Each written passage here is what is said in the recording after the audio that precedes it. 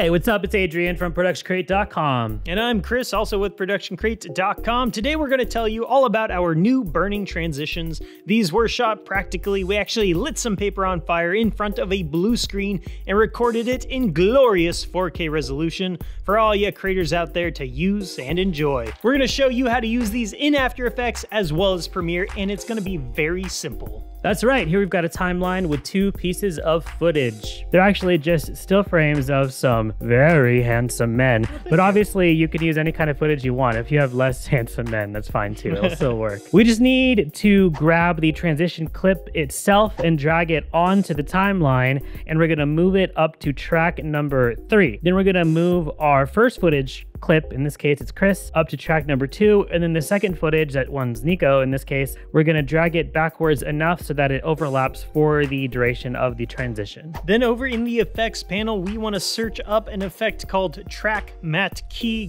Go ahead and grab that and drop it onto our first clip. Over in the effects controls panel, we make sure that composite using Matte Alpha. That didn't feel right. Matte Alpha. Sounds like the European way of saying alpha matte.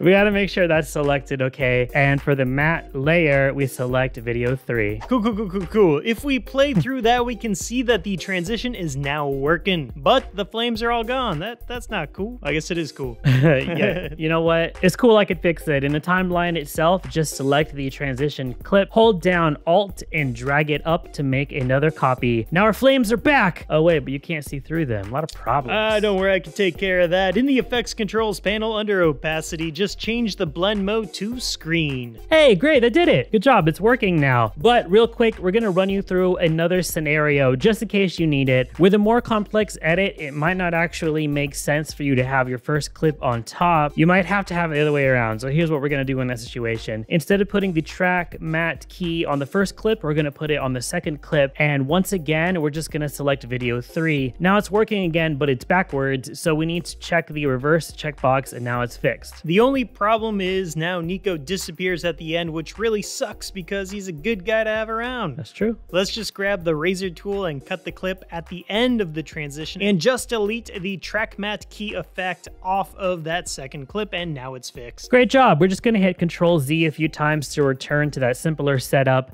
We could totally leave it here and it's fine, but one thing we could do to help sell the transition a bit better is to darken the first clip, because things turn black as they burn. They do. Let's go ahead and move in the timeline to the point where the cracks in the paper first start appearing. Go ahead and pop open Lumetri color tab and just change something real quick. It could be anything, and that's going to cause Premiere to add Lumetri as an effect. Then we can undo whatever we just did, but now that Lumetri is in the effects controls panel, we can start adding some keyframes. So we're going to set a keyframe next to exposure, okay? And we're going to move forward until Chris is almost gone, and we're going to turn the exposure down to darken that clip up. Now, as it burns away, it gets darker as well, which actually puts more focus on Nico's face. So darkening makes more sense as far as actual, burning goes, but it also makes the transition serve its purpose a bit better because it doesn't detract from the attention of the clip that it's transitioning into. We can ease those keyframes as well because we're not a bunch of animals. You can also use Lumetri on the flames themselves if you want to tweak the color. Under the curves tab, you can find the hue versus hue curves and use it to turn the flames pink or whatever you want if that's what you want to do. Actually, pink looks pretty good. It does.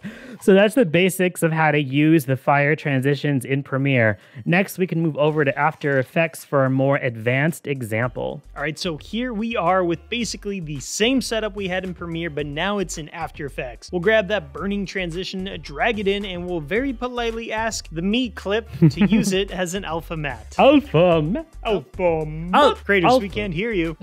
Alpha matte. Doing that has caused the burning transition layer to poke out its own eye and become invisible. So we can fix that by just, poking the eye back in. I don't like that. Anyway, we're gonna set that to a screen transfer mode, and now it's fixed. Awesome. This is basically the same thing we had in Premiere, but wow, that was way faster. Let's see what else we can do to take this to the next level. First of all, we do want that darkening effect, but instead of using exposure, let's go for a turbulent noise and drop that onto the first clip. Since we're working in 4K resolution, the noise actually looks pretty small, so let's scale it up until it's about the size you'd expect burns on the paper to be. We'll turn up the contrast a bit, but don't go too crazy. Come on now. Crazy craters? Shucks. Turn the brightness up until it clips to white and set a keyframe. Move forward until the transition is almost over and turn the brightness down until it's almost black. It doesn't have to be all the way black, that's just going to be personal preference. We'll change the blending mode of the turbulent noise effect itself to multiply. Oh, and easy is those keyframes, you filthy animal. Easy. Here's what that looks like. It looks more like an actual burn. Next, let's see if we can make it look more like the footage of me is actually getting crumpled as it burns up. We're not actually going to try and track the footage onto paper. That's just ridiculous. Hey, same thing. Woo, cool. We can fake the look of it though with Turbulent Displace. We'll turn up the size to match up roughly with the scale of the paper. look at your funny face, dude. It was pretty funny. Yeah, that's true. All right, we're gonna turn the amount to 0, fix Chris's face, and we're gonna set a keyframe for the amount and for the size. We're gonna move forward in time and turn the amount up until the footage starts to look wrinkly. We'll turn off the other effects right now just so you can see what we're doing. We're gonna turn the amount up until it starts looking like crumpled paper like we said, and we're gonna turn the size up a bit as well. Oh, hey, Chris, you look buff now, dude. Ooh, a lot of plastic surgery going on in this episode. Nice. So right now, as we turn up our size, the noise scales from the middle, and that's great because of the transition that we picked. The paper splits right up the middle, but if you picked one that's more off-center, you might want to move the offset turbulence to match that. Let's turn all of our other effects back on and see what we got. Looking good. Next, we want to add some highlights here on the edges to help sell the idea that this is a 3D piece of paper. Let's apply CC Glass and set the surface bump as the transition itself, and then play with those settings until you get what you want. We're going to want some highlights, but also some displacement around the edges as well, so they kind of look like they're curling up. On the transition clip, the flames do have some alpha to them, so using this clip as an alpha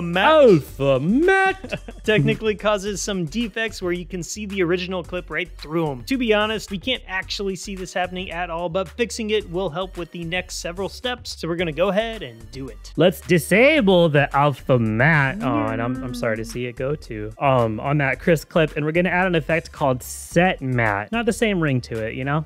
We're gonna select the burning transition as our matte. Now it looks exactly the same, but After Effects is just achieving this look in a different way. So now we can add a levels effect and set the channel to alpha, and then choke it in a little bit so that the flames are no longer showing up and we're just getting a somewhat harder edge around the paper, and that's going to allow us to do a few more things. For example, we can add a drop shadow effect to help sell the 3D-ness of it all. Drop shadows are pretty controversial. I like them. Adrian likes them. I don't really. So use them if you like them, don't if you don't. Here, we're going to have the drop shadow pretty strong at the start, but it's going to fade out over time. Just add a tiny bit more depth at the beginning of the transition. And again, this is something we wouldn't as easily have been able to do using the normal alpha matte workflow. Next, we're actually going to add a layer style. Did you even know that After Effects has Photoshop layer styles? Did you even know? Yeah, I've used it once, I think. Generally, we try and avoid them because they run a lot slower than effects. But in this situation, the inner glow layer style is exactly what we need. We're going to turn the size of it up so we can see what it actually does. It's just adding a nice looking glow to the inner edge of our paper, but we don't want this to be a glow. We want it to be a charred edge. So we're going to change the color to black. And that's going to make it disappear because by default, the inner glow is on a screen transfer mode. So we should change that to either normal or multiply. They should look the exact same since we're dealing with black. And as always, just play with the settings until you get exactly what you want. We're going to keyframe the opacity of it over time, so we start with no burnt edges at all, but then it gets blacker as we go. And that's it for the transition if you just want normal fire, but if you want to color correct your fire, you totally can. You can add a curves to brighten it, but since it does have an alpha channel, that doesn't really play nice with the curves. So just add a solid composite and then drop that to be before the curves and make it black, and that'll make it work better. You can also add a glow if you want to do that, and you can even even use a hue and saturation effect to get some colored flames. Green flames? Sure, why not? That's pretty cool. Or should I say green warm? Should I? Nah. Maybe I shouldn't have.